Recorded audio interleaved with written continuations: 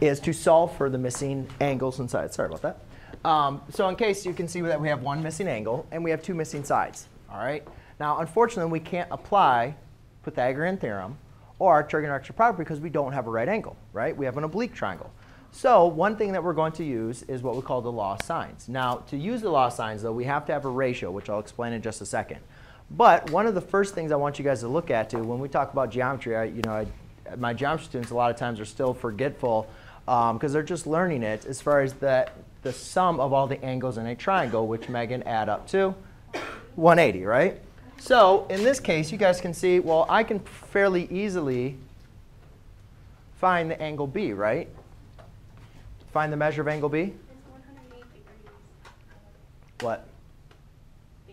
B, yeah, OK. Well, I'm just going to set up an equation just so you guys can see. Right?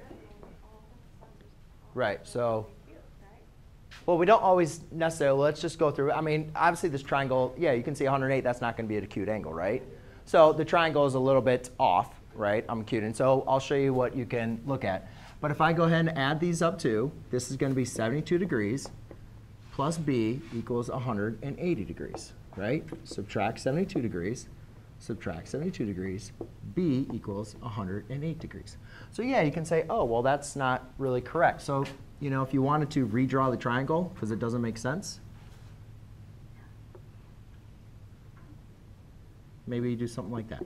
OK, I didn't know what the triangle looked like. I'm just giving the information. I just drew a triangle, and I was just provided the information. So that's what I plugged in. So that's fine. We can go ahead and now just label everything like that. OK, but now we at least know, OK, so now we have a now what we have is we have a obtuse oblique triangle. And what we want to do is, well, how are we going to find these side lengths if we can't use Pythagorean theorem? So, or our trigonometric identity. So one of the things that we're going to use is what we call the law of sines. And the law of sines can be simply written as proportions of the side length A divided by the sine of the angle A. And that's equal to the ratio of the side length B over the sine of B, which is also equal to the side length C over the sine of C. Now, when solving one of these, you only need a proportion. We don't solve when we have two equation signs. So all I want you guys to understand is the ratio between the side length and the sine of its angle is equivalent for all the angles and their side lengths. All right? However, to solve using law of sines, we only need one. All right? So in this case, here's what we have, right? So now, when you're looking into solving the law of sines, you got to make sure you have a ratio, or at least a ratio that is solved. In this case, we have, bless you, in this case, you can see that B, which is 108 degrees. You can see that we have B, 108 degrees, and its side length, right? So we have a ratio. We have one of these ratios. So now I can use that to solve. So I say B, which is 27.5, over the sine of 108. All right? Now, we know angle A and angle C, but we need to be able to solve for A and C. So it doesn't matter which one you want to do first. Caroline, what would you like to solve for first, A or C? C, OK. So then I'll set this equal to C. And then I'll say C, we don't know the length of C, but we do know the sine of the angle C, which will be the sine of 48 degrees. Now, finally, since you guys have done proportions in Algebra 1 and Algebra 2, you guys can go back to cross multiplication.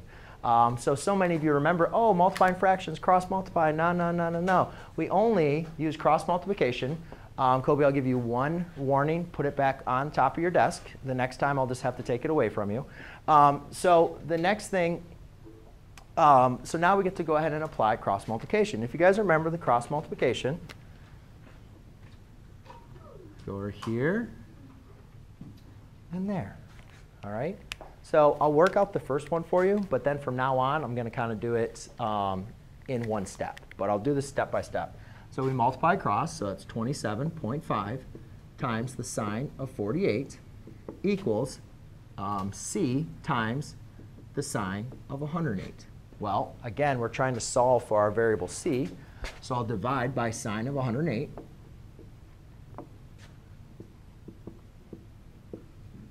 All right?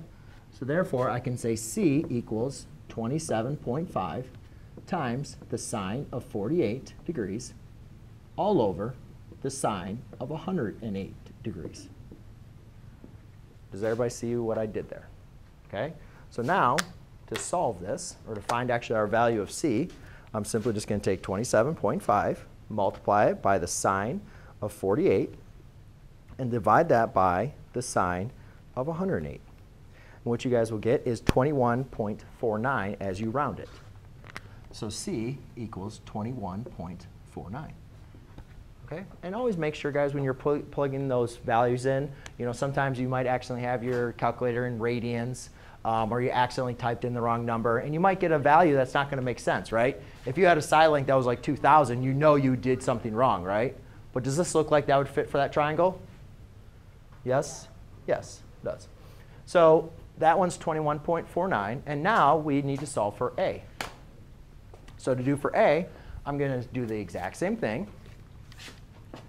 We already know what B is. I'll just take our A. So A, we don't know the side length A, but we do know the sine of A, which is 24 degrees.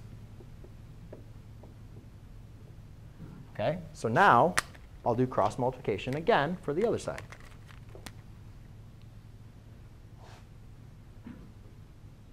All right, and as I mentioned, I'm going to break this up really simply just in one step.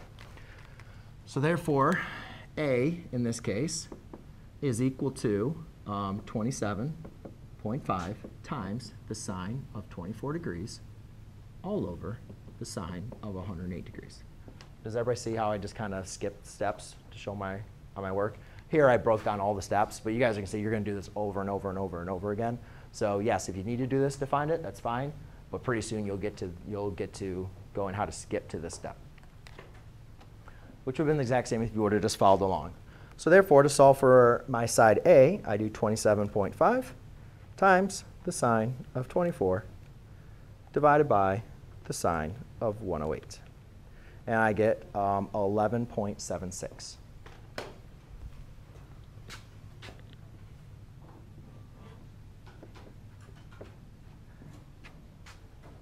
Okay? And that's it. Got any questions, Chris? No. Okay.